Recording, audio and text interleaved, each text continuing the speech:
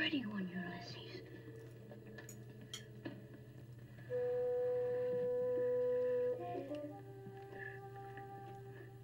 There it is. Hello BookTube, I'm Sean the Book Maniac. Welcome back to my channel. Today I'm going to do a quick review of this novel which I just finished the other day. It's called The Lost Garden by Helen Humphreys, a 2002 novel out of Canada. Helen Humphreys is, I guess, technically a British-Canadian writer in that she was born in the UK but grew up in Canada since she was a toddler. This novel is set in England, 1941, during the London Blitz, and the main character, Gwen Davis, is a 35-year-old spinster, as they called them in those days. She has been working at the Royal Horticultural Society, studying some rare parsnip disease. I want to say parsnip, but something very specialized. And she is at her wit's end living through the Blitz. She loves London so much, and she can't bear to live through more of its destruction. So as the novel opens, she's in a taxi on her way to the station to accept a job outside of London. But here, as she's recalling the nighttime bombing, I know how to judge the relative distance of an exploding bomb. Those far enough away not to inflict any personal damage make a dull, crumpled sound, like that from a collision between an automobile and a lamp post. The bombs the Germans drop that are close enough to kill emit a strangled whistle, not unlike that of a huge, maniacal tea kettle.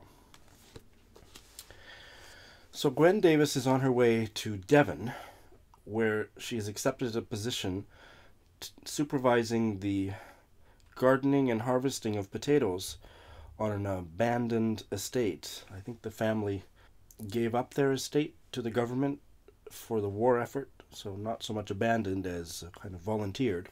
She is a deeply lonely woman, having never had a romance and living a pretty isolated life. So I could probably stop this review here and say, if you've ever been lonely for an extended period of time, or if you're a solitary person in general, and if you like poetic fiction, this book is for you. I could stop there, but of course I won't. I'll go on for a few more minutes, but hopefully not too many.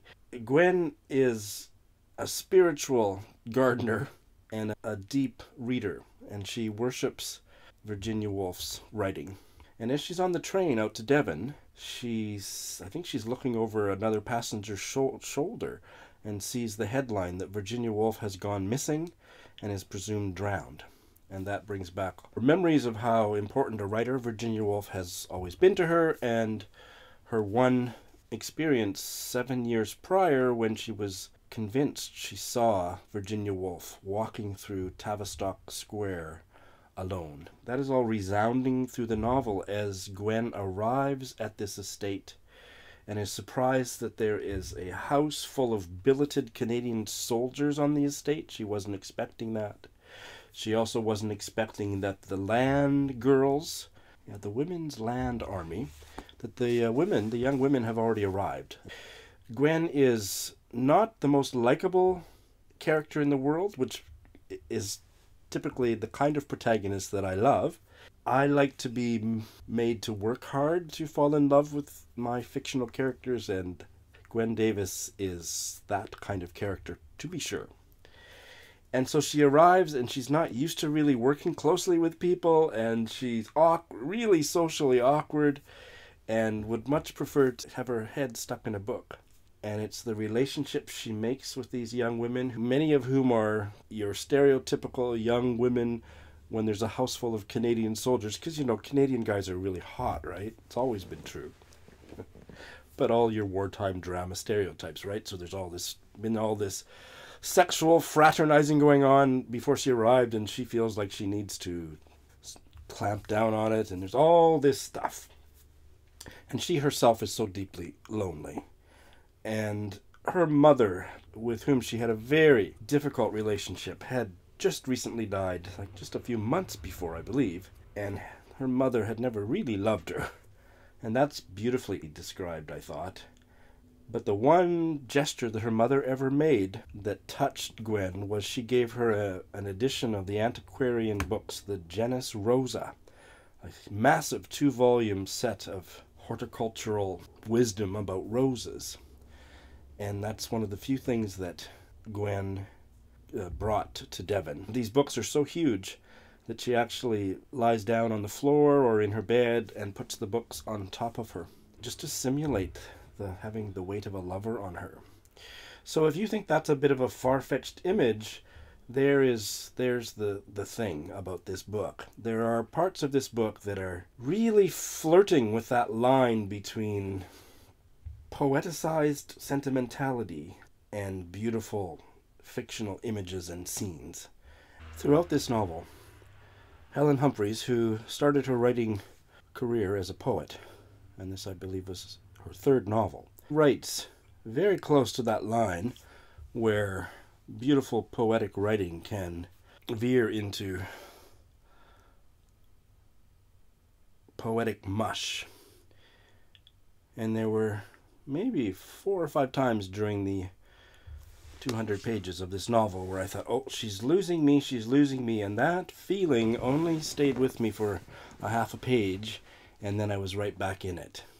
The writing is so beautiful, and the emotions are described with such powerful images. And so there's the image of the garden. The one central aspect of Gwen's experience on the estate is that she discovers a lost garden that had been tended presumably by governors who had been on the estate in the early days of World War I and perished in the war. She stumbles upon it, and then she begins to tend to it and plant her own, literally and figuratively, plant her own dreams and yearnings in the garden, and it all blends together. And so there's an image which some readers I know who absolutely loved this novel, as did I, thought was just a little bit too heavy-handed, and that is the image of the garden as this metaphor for writing and reading, self-expression, expressing love, receiving love. I thought it was beautiful and maybe just as much too much. But this was a 5-star read for me, and there's humor because Gwen is laughably obtuse about day-to-day things, and there is a love interest that develops for her up on the hill in the house full of billeted Canadians, because who can resist Canadians, right? But that isn't the overarching focus of the book, thank God. And it certainly doesn't have anything remotely resembling a conventional romance novel's ending. What kept me on course with it when I thought that the romantic stuff might be inducing a cringe or two in me was the visceral feelings I had of Gwen's loneliness. I am not single now, but I was for years and years and years, and I related so much to the depth of Gwen's yearnings.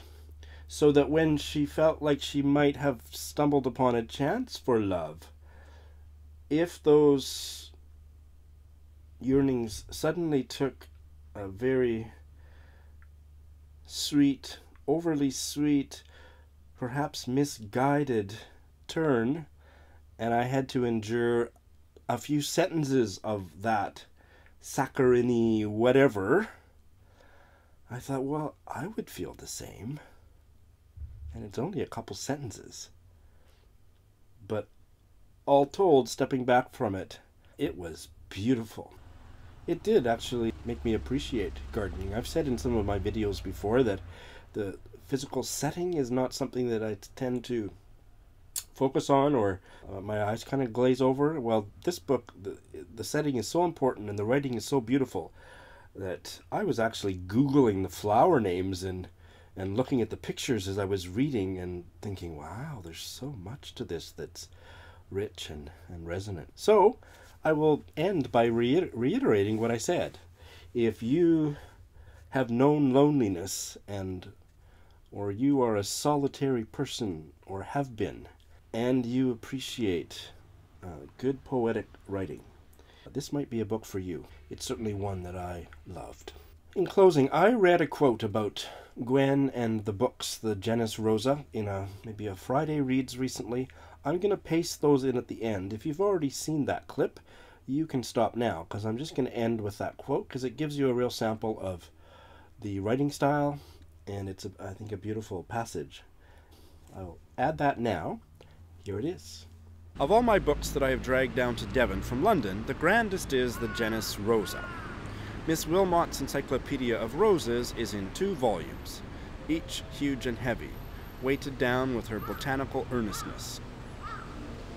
I haul them from my luggage, lie on the floor, and pull 1 volume onto my chest, 1 onto my stomach. I did this in London when the German bombing became more frenzied this past winter. Actually, I started the ritual of comfort a few months before that, when my mother was dying in hospital.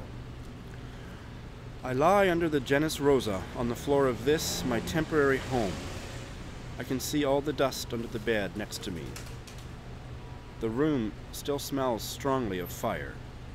The books press down on me. Surely no one could weigh as much as the genus Rosa. But this is what I imagine. Someone. This is what I think about. Love.